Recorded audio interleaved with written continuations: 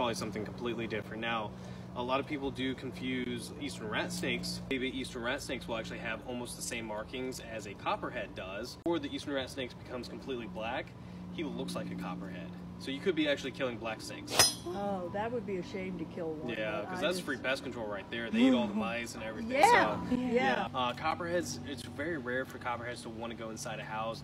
They want to be outside. They want to go after amphibians. Their food source, they want to, this is perfect for them. Plus, they're not much of climbers, so they're not going to be going up inside the house, unlike an eastern rat snake that wants to get inside the house to go after the mice.